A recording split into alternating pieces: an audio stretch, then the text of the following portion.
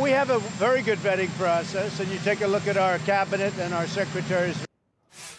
A very good vetting process, the president said. That was after the departure under a cloud of sorts of his previous acting defense secretary and 2.5 years of massive staff and administration turnover. Our friends at Axios got a hold of some vetting notes from the Trump transition team, documents with red flag after red flag detailing swamp-like ties and background checks, cozy relationships with lobbyists, even domestic violence allegations missed or ignored in a rush job to fill administration vacancies. As one Axios editor put it, not only were many since scandalized cabinet secretary problems foreseeable, they were actually foreseen.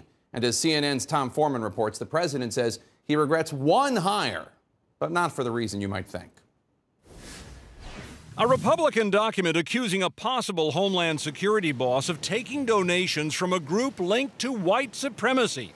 Also from the Republican National Committee, an environmental protection chief plagued by allegations of coziness with big energy companies, and an agriculture secretary with serious conflicts of interest.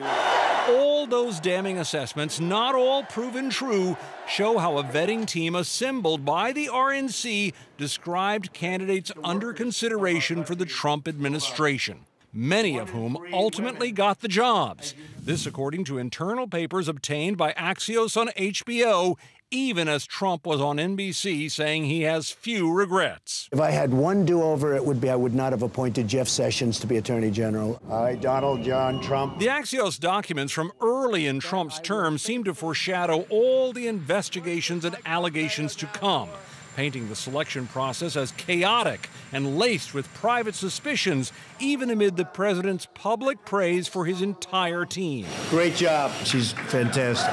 He's a great guy. Among other allegations in the vetting papers, now ousted Interior Secretary Ryan Zinke describing Trump as undefendable. Budget Director, now acting Chief of Staff Mick Mulvaney, saying Trump is not a very good person. And Energy Secretary Rick Perry describing Trumpism as a toxic mix of demagoguery, mean-spiritedness, and nonsense. Rick Perry, you're doing a great job. We're proud of you. The Republican National Committee is dismissing the report, telling Axios these over 2-year-old documents were initial pre-interview briefings, and those selected would have gone through more thorough background checks. And the White House is characterizing the papers as disgruntled establishment D.C. swamp creatures' cowardly leaks. Still, the papers would seem to be even more evidence that Donald Trump does not run the tight ship he claims. Rather, his ship is full of turmoil, accusations, and yes, a lot of leaks. Jake? You bet. Tom Foreman, thanks so much. So this was great in the Axios piece. One RNC vetter said, quote, to be honest, the process was such a disaster and such an S show, and there were so many unqualified people coming through. And then they talked about Ben Carlson, who's the Secretary of HUD. He went on to say, you know, I'm like, oh, gentle Ben is unqualified and thinks that pyramids store grain or whatever. Great. At least he's not beating his wife and his wife's not appearing on Oprah. That's a reference to failed Commerce Secretary nominee Andy Puzder. Mm-hmm.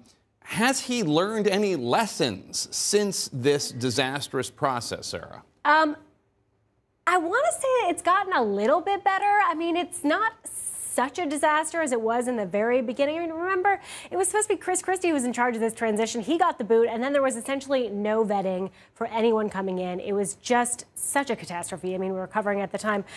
So I think in some ways it's gotten better. In other ways, I mean, you look at the stuff like the Shanahan story last week, and you can't help but wonder, like, these are court documents. I mean, these are public records. This is not like super top secret stuff you have to go out there and find. You know, if investigative journalists are able to dig it up through public records, then the administration should be the one who's kind of like finding that and raising those questions early on. Also because it's hard and it's embarrassing for people to go through this process publicly. Yeah, and in fact, you're talking about how it might have gotten a little bit better, but I was thinking about this weekend when the guy who was tapped to be the new immigration czar in the White House went on Fox and started openly attacking the acting Homeland Security Secretary, Kevin McAleenan. Take a listen.